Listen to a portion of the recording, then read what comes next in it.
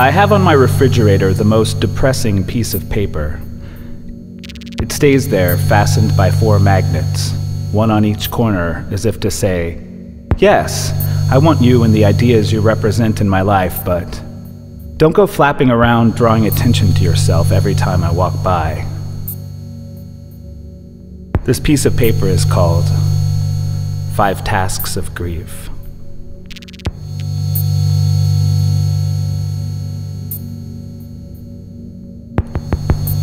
It arrived in a flurry of mailings from the hospice that helped me care for my mother during her last 3 weeks of life. And while it took me a couple of days to realize it, all this mail arrived right at the 3-month anniversary of my mother's death.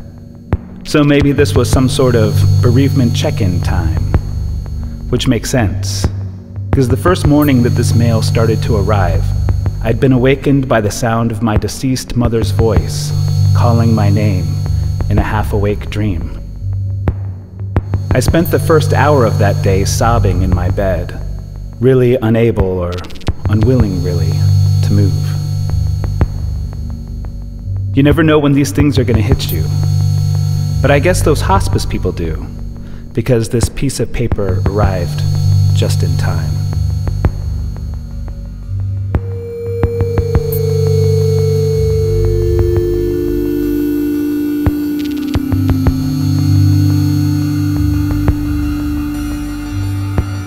The page is arranged into 2 neat columns, one titled Tasks of Grief, and the other, Goals for Healthy Bereavement. I should stop here and mention how badly I'd like to mock this piece of paper with its airy-fairy language and guidance toward healing, but the truth is, this piece of paper kicks my ass every time I look at it. I mean, it fucking stings. So right when I want to crack a joke, my throat clenches up. The sides of my mouth force themselves down, my lip quivers, and it's to the couch, or the floor, or whatever is most convenient for a good sit-down with my feelings.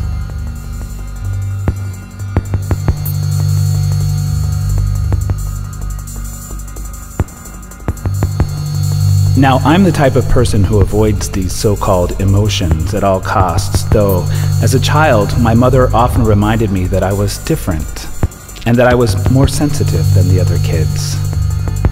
While that may have been her euphemism for, you will suck many cocks in your life, at the time it made me feel like she got me in a way that no one else did.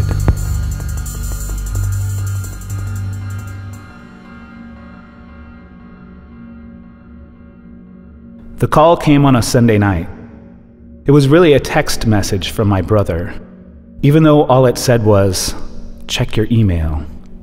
I knew. This is it.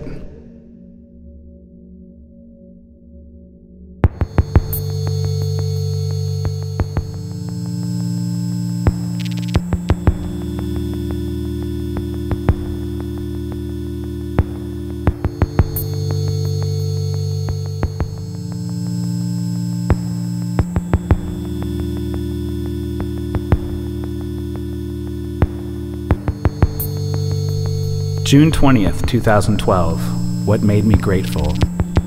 We made it to Arizona today. Mom wouldn't answer the door, so my sister climbed the short fence and entered the apartment through the unlocked sliding door. Seeing my mother's skeletal silhouette in the doorway to her bedroom was shocking. She's not well. Not well at all. But I'm so happy we're here for her. June 21st, 2012. My brother arrived yesterday. His presence helped us over the hump of asking our mom some serious questions and getting all of us honest about what is really going on. She has a massive tumor on her lung. Huge was the word we read on the radiology report that lay abandoned on her kitchen table. The three of us sat in her room and told her that we wanted nothing but to help her in exactly the way she wanted to be helped. Task number 1, to accept the reality of the loss. Assist loved one with unfinished business and saying goodbye before death. Dressing the body for burial. Attending the funeral. Visiting the gravesite. June 23rd, 2012. I'm grateful for getting hospice set up for Mom and how kind her doctor's assistant was with my brother and me. I've decided to stay as long as I can in hopes that she can die at home in her own bed. I'm grateful for being in the moment as best I can. June 24th, 2012. I'm grateful for talking to Mom about what she wants us to do with her stuff when she's gone. This opened up the conversation about what she wants us to do with her body. The talk was so hard, but my tears gave her the chance to mother me once more.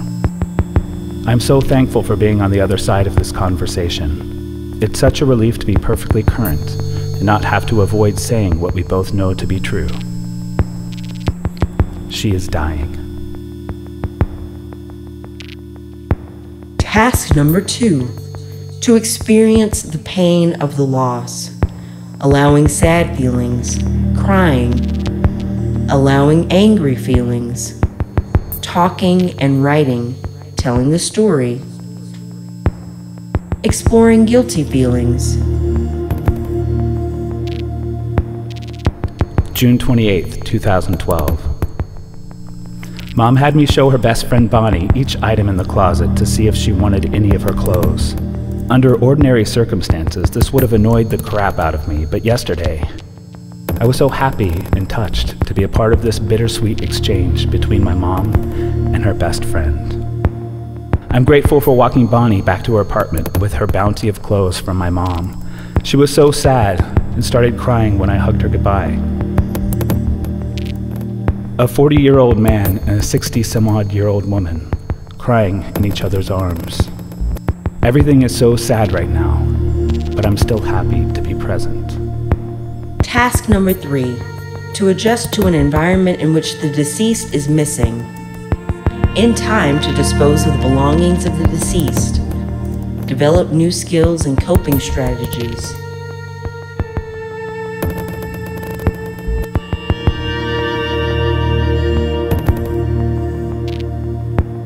July 3rd, 2012. I'm grateful for seeing Mom decline further.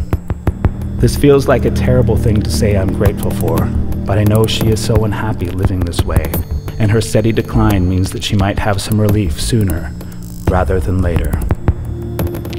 I'm grateful for my friend Jeannie's advice to call hospice last night. I was freaking out, afraid I'd given Mom too much morphine. The on-call nurse said, "At this point, there are no mistakes. We just want her to be as comfortable as possible until it's time for her to go."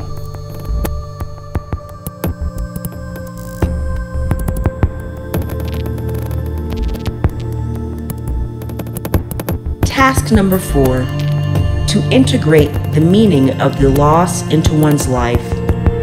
Spiritual and philosophical discussions, spiritual and philosophical readings, reflection, prayer, meditation, life review, writing.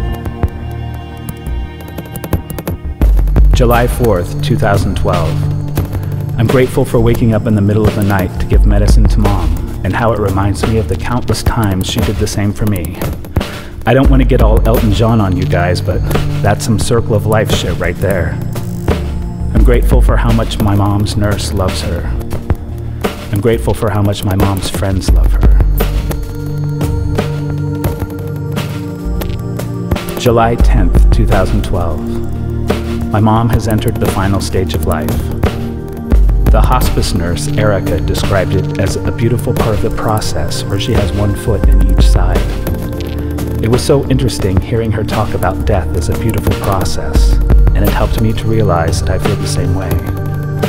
As hard as it is for us here on the human side of things to say goodbye, I truly believe that my mom is going to be in a really cool new phase of her spirit's existence. My friend Aaron and I have changed the term death rattle to heavenly huffs. Much nicer, right?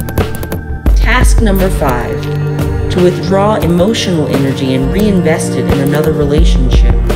In time to begin attending social functions. To be able to say, there are other people to be loved, and that doesn't mean I love blank any less.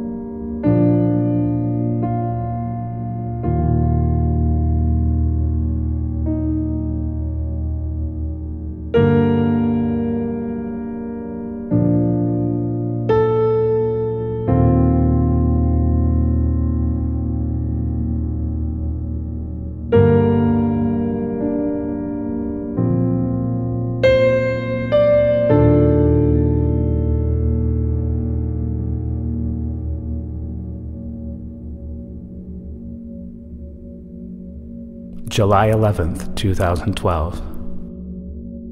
My sweet mom passed away last night at 7:15. She went so peacefully, and she seemed to be comfortable in her last couple of days. I'm so happy she got to leave this world in exactly the way she wanted to. That's all for today.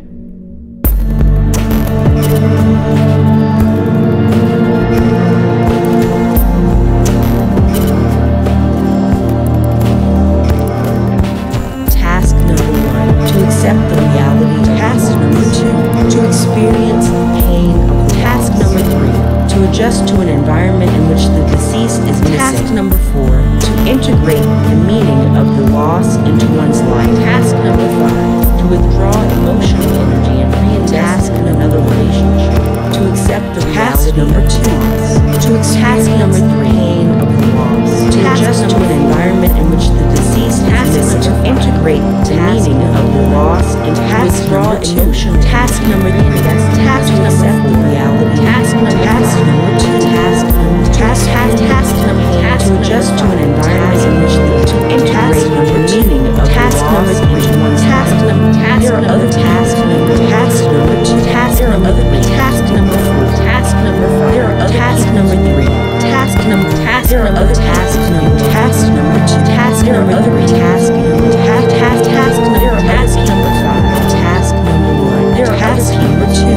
Task number 3. There are task number. Task number. There are other task number 3. Task number 4. There are other people. Task number 5. Task number 3. To be loved. Task number. There are other people to be loved. Task number. There are other people to task number. There are other people to be loved.